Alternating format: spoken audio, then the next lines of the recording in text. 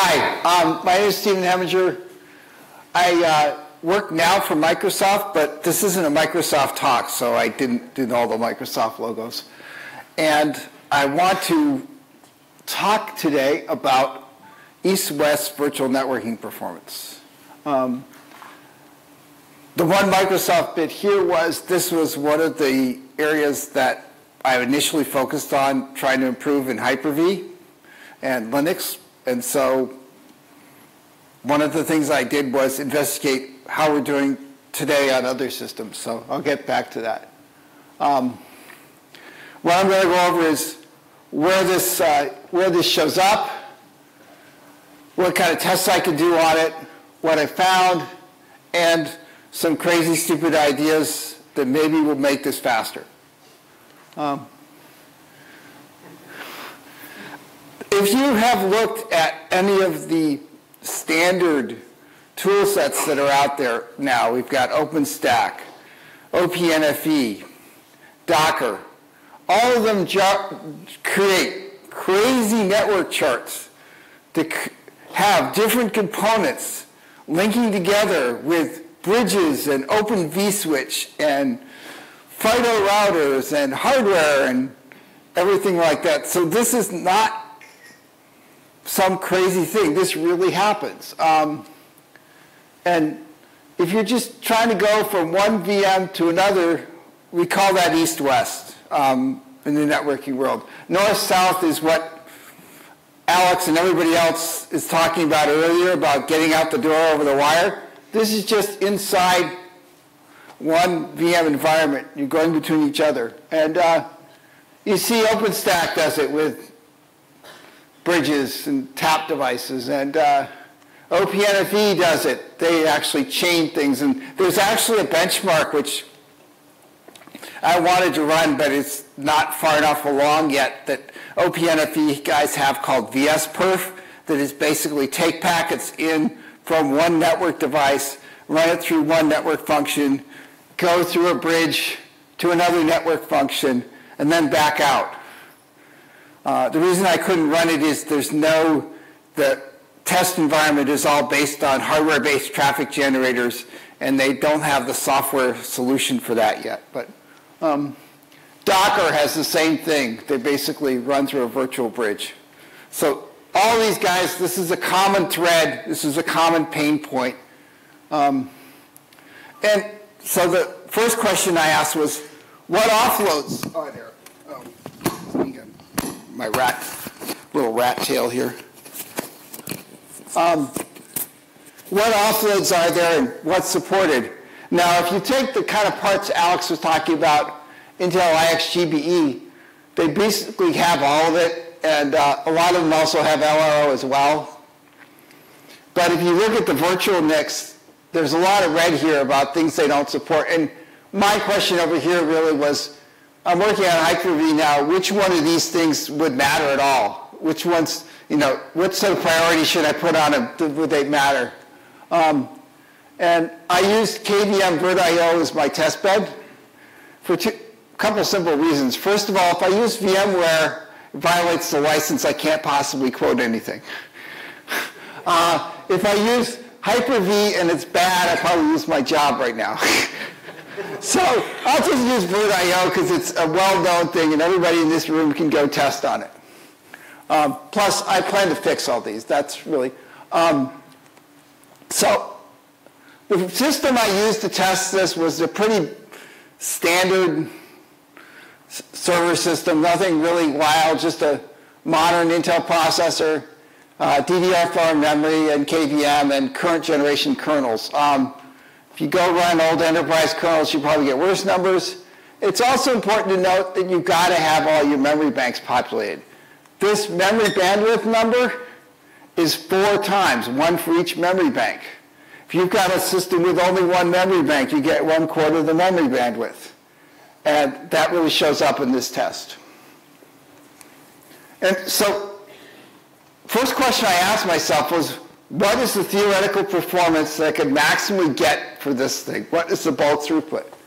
And I guess the PDF slide doesn't build as well, but basically there's 4 copies. One from the application into the guest kernel, one from the guest kernel into the host, the bridge doesn't really do a copy. It just moves the SKB around and then gets copied back up. So you're copying the packet 4 times.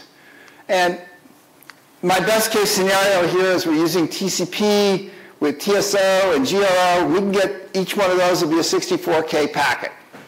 So let's assume we're doing really well. If we do that, we have 4 copies, we have 2 system calls, and 2 VM exits.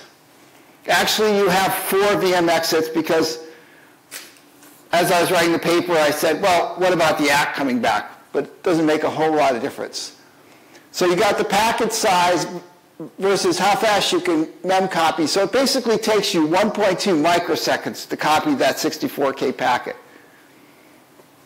There's a little other bad side effect. When you're doing these bulk transfers, you're basically killing your CPU cache. You're filling your CPU cache with the data you're transiting through.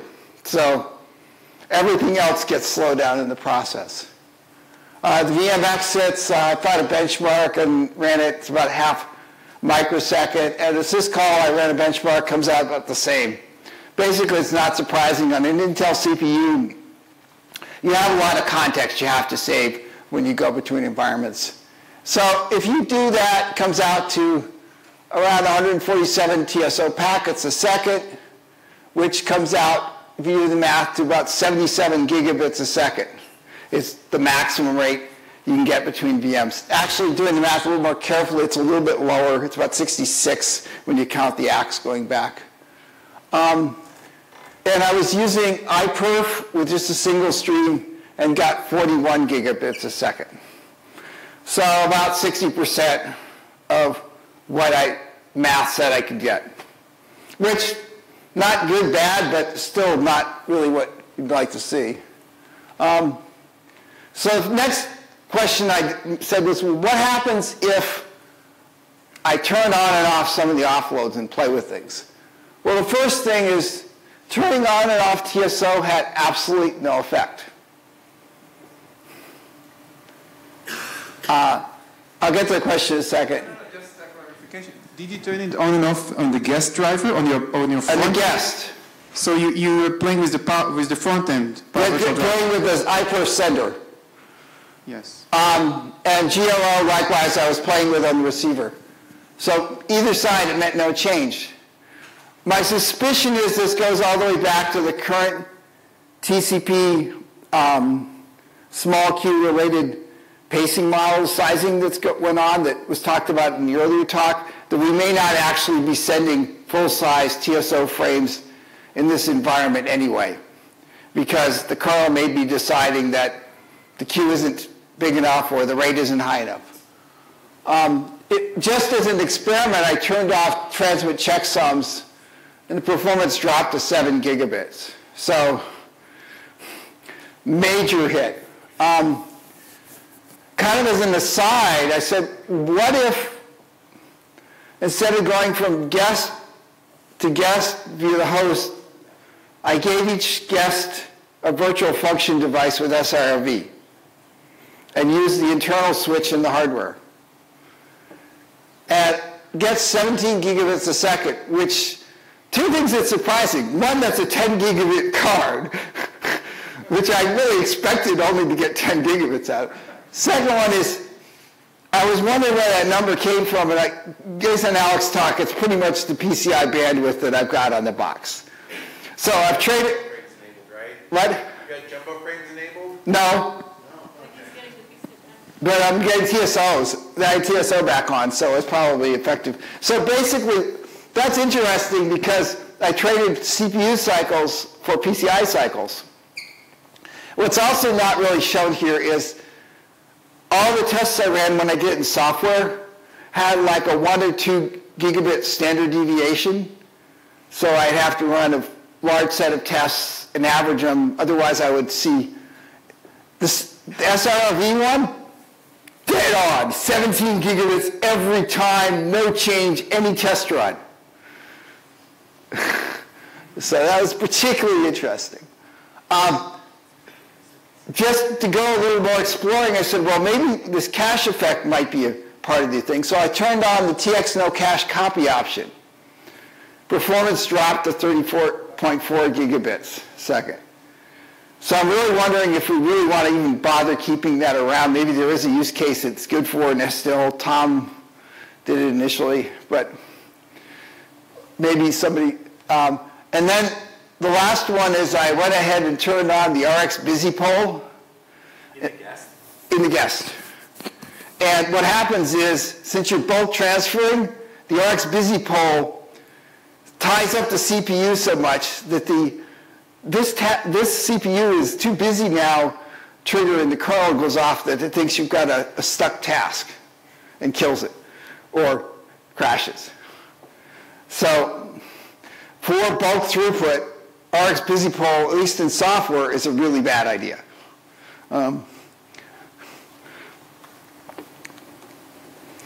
Now, since I do buffer bloat stuff sometimes, and it's kind of important to me, I said, well, doing a single stream test is one bit of data, but you really want to do multiple streams, and you want to look at what the latency involved is. Oh, so first thing I did was just to run, this is a stock default test. There's something called the flexible network test environment. It used to be called RRule, that basically runs netperf, runs multiple threads, sending and receiving at the same time, and measures ping latency, and produces these nice charts. The top one is how fast the guest-to-guest TCP one direction is going, and the other one is the TCP upload. So basically, these two numbers should be the same. They should be flat. They're not. And then this is the ping time, which holds pretty much constant. The colors are basically, it uses different type of service options, which if you've got a network where you've got priority going on, you can see the different colors will diverge. In this case, all the streams are just being noisy. One thing I did with this test is I also said, well, what if I tried different QDIS on the guest? Would it have any impact? And every test I ran pretty much produced the same picture. So all the normal set of QDIS, FQ, FQ coddle, P5 fast, all those pretty much produce the same value. So it says that's not an interesting data point. So just about the time I did that, BBR came out. I said, well, why don't I run, and I also just said, why don't I try running data center TCP, because this kind of looks like a data center environment thing. And this is an example where it was actually worse. It kind of vibrated, it got confused, and it was ECN bouncing up and down in rates, and it kept the thing. And I also decided to run BBR. And this is the data point that still I don't understand. The throughput one direction was basically double what I was getting before. So it's up to about 55 gigabits. No, if I go back, this one's sitting at about 3.5. This one's much faster one direction, but terrible in the other direction. And I don't understand why this is happening. It could be that my suspicion is that BBR is assuming that it's going on a real network, that what it's doing is not impacting results, and maybe there's some sort of, cache effect, Heisenberg thing going on. But I'm puzzled by it. That's why I brought it in. It's like, so after doing these tests, I started to ask myself, what could I change to make it better? First thing was, why do we have to use just standard TCP? Everything here was with the MTU of 1500. Now, in a real data center environment, you can have bigger MTU, but then you have to go out the door with something else. And I was thinking, internally inside a server, it'd be nice to even just go with full-size 64K frames. But the current concept of MTU is a little rough for that. We have TCP route metrics and so on, but you really be nice to figure out a way to manage that better and come up with a better solution. so that inter-VM traffic would see 64K inside the same data center, you could jumbo frames, and maybe you're going out the door, it'd be 1,500.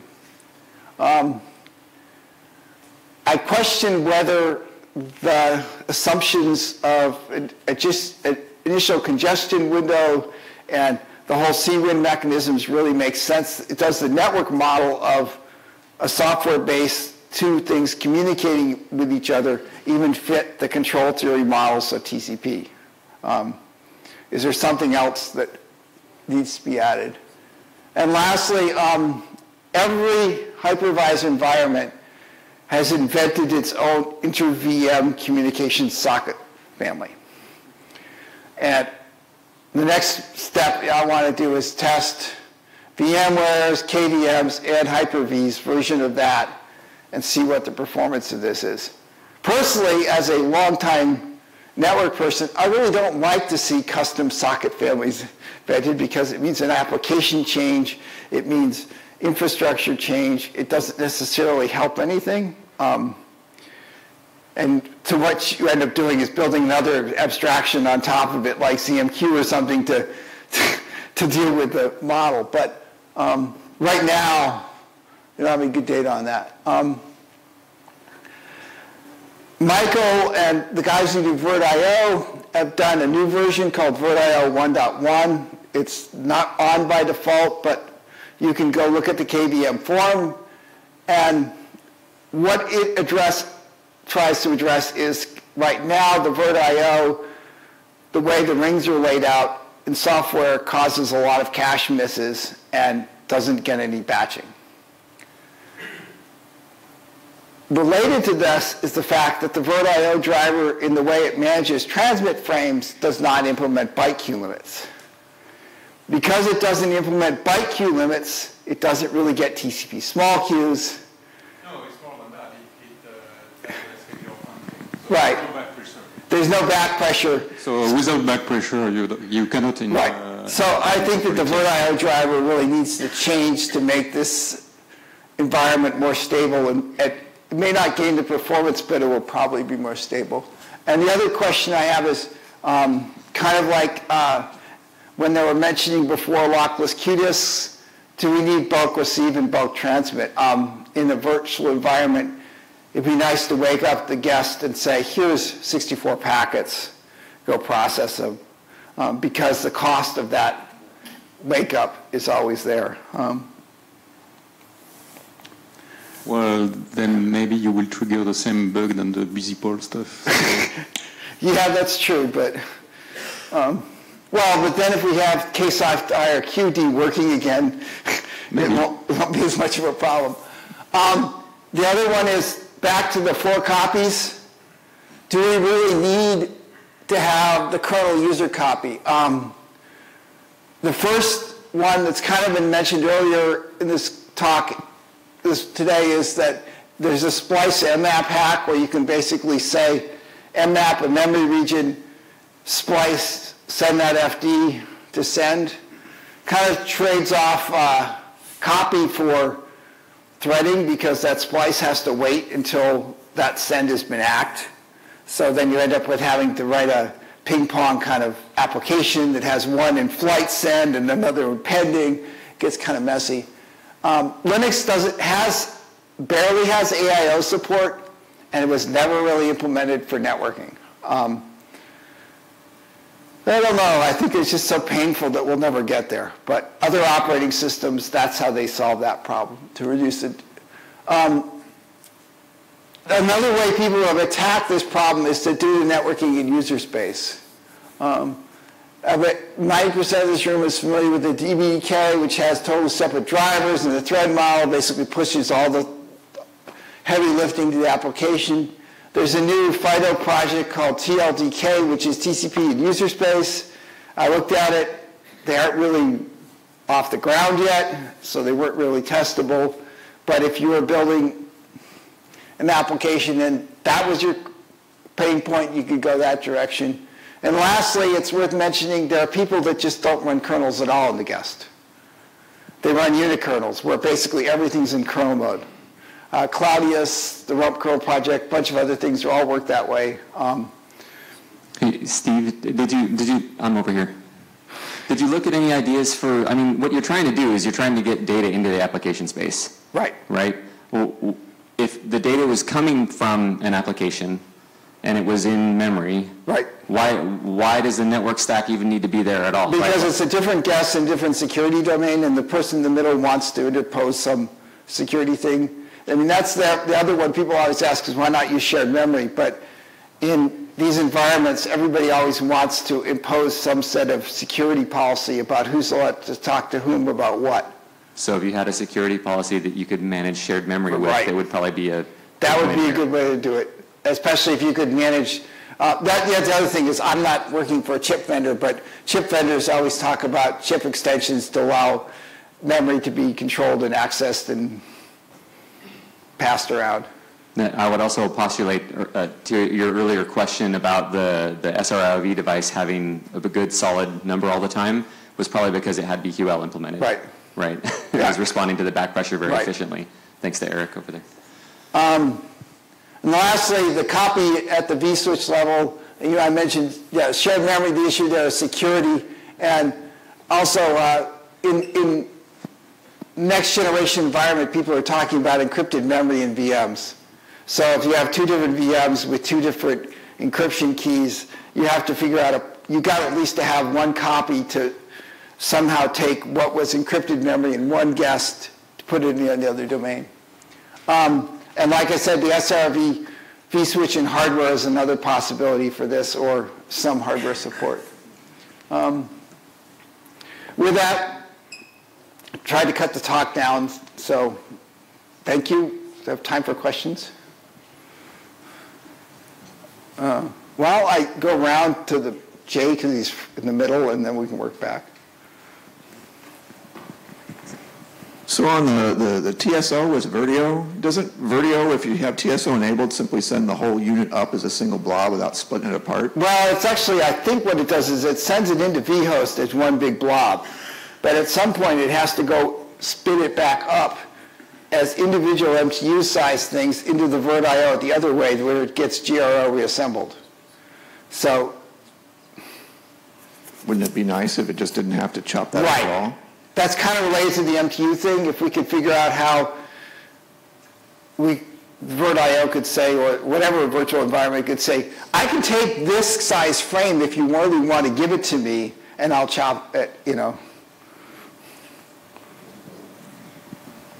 Oh, just as another side, Hyper-V has another copy involved because it basically has one giant receipt buffer that holds multiple frames, so we have to extract right now the frames out of that buffer. So, but yes, Steve, did you check all the VirtIO extensions to allow VM to VM communications? I mean, I think that's... I was just using what's in the standard upstream kernel with vhostnet and all the normal things that are enabled in every other. And still related, I mean, with QEMU, you have IVSH MEMS, with VMware, with VMCI, you can have... I didn't get into the IV shared memory and all that. And what about the model made from InfiniBand, made of RDMAs, having some register memories? Yeah, that's another possibility. But then the question is, can you do RDMA and software, and how much software support there is for it?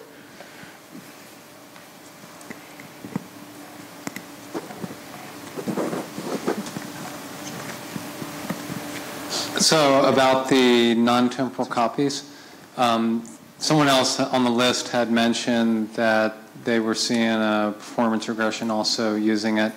So I think the intent is to take it out. But I have to admit it's kind of disappointing. Maybe the Intel guys can explain this, but it should theoretically improve things. If you're not using the data, we're saving the cache. Yeah, I know.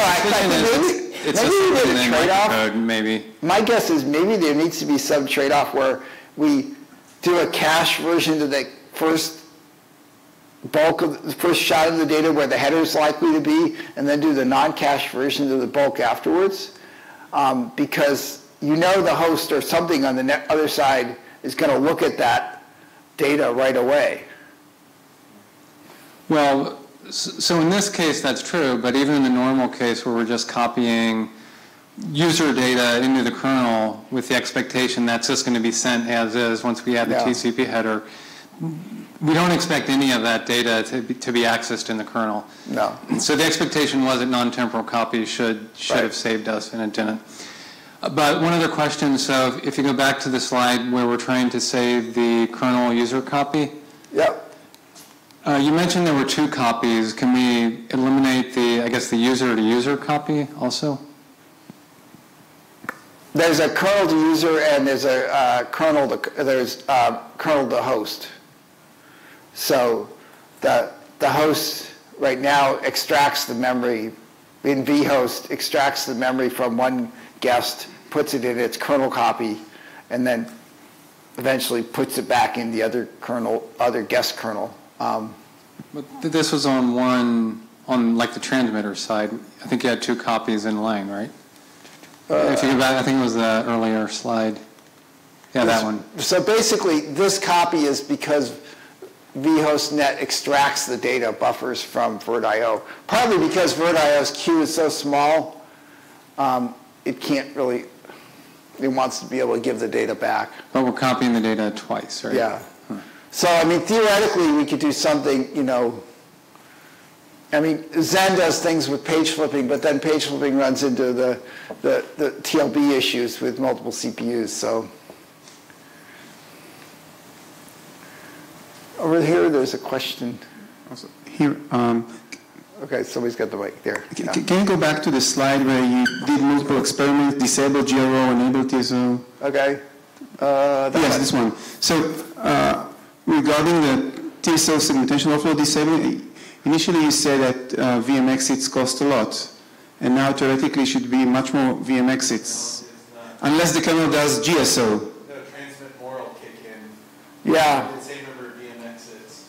Yeah, actually, it turns out that if you have TSO off, the software will generate a bunch of frames which have transmit more set, which causes the same number of VM exits. Okay, so the virtual driver implements transmit more. Okay, good. No, actually, yeah, it implements transmit more, but because it doesn't do byte queue limits, it doesn't get that for the normal case. So it only gets that for one TSO frame. It doesn't get that for the back-to-back frames. Okay, and regarding the yellow boosting that you got, and maybe Tom addressed this, can you explain it a bit more? What's your hypothesis regarding this one? There's an option that was added to basically, in the socket layer, don't copy the data with a normal mem copy, but use the CPU instructions that do not cause the data not to pollute the cache. And the idea here is that the user data can just go to memory. We don't need to hit the CPU cache with it, because in the normal case, we're going to put this in memory, and then we're going to hand it to a hardware device, and the hardware device is going to send it, is the idea. But in reality, in this case, it doesn't help. I don't know if I didn't test the north-south case. It may help. Here it helped. What do you mean? You jumped from, you came to 34 gigabit. Right, from 40 something on the. Oh, so you started from 40.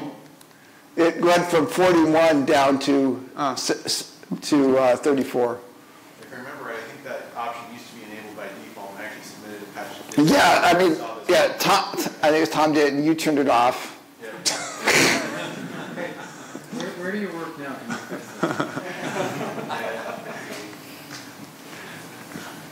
So for your TCP congestion control test, what's the difference in the upstream setup, like the downstream, upstream? Basically, this is all a script wrapper around netperf, and it basically starts a bunch of netperfs in parallel or with multiple threads in both directions, and then does pings and measures the results.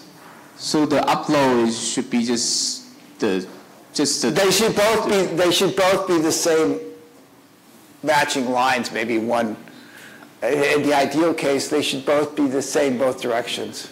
I see. So could you share the traces, at least for BBR, because I'm really curious about the regression you're seeing. Yeah, I was going to give you offline.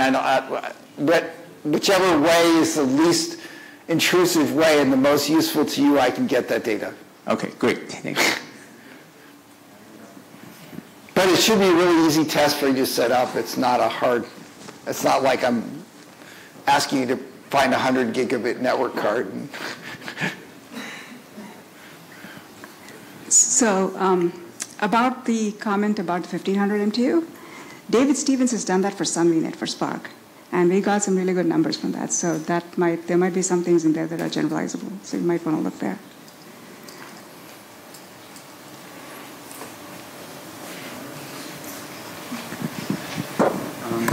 Also, you mentioned special socket families, and you said they're in for inter-VM. Aren't they for VM to hypervisor communication? No, a lot of these are for inter-VM communication as well. But how does the network stack use it? You'd have to make a different version of NetPerf that calls those address families. Basically, you give a guest ID instead of a socket. Yes. And instead of an IP address, then you just get a byte stream. You mentioned that you had not yet fiddled with MTU, but I was wondering, I mean, one possibility could be, although you trade off some operational complexity, giving the VM two interfaces, one with the bog standard MTU toward the internet and one, or toward anything off the box, and one with 65K. You'd have to manage which routes are reachable east-west, but I was going to do it with one and just have the routes and attributes on the routes. But, tests get involved in stages, so you start out with the simple and go to the more complex. Of course.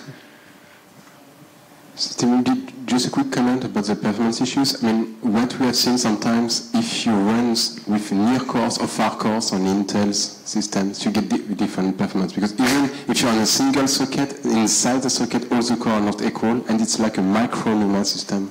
Yeah, and that is another issue. It could probably relate to pinning and stuff like that. I didn't play around with pinning of guests and.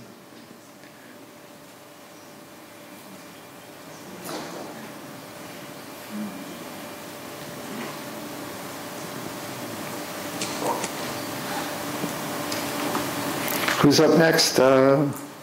Stacked VLANs.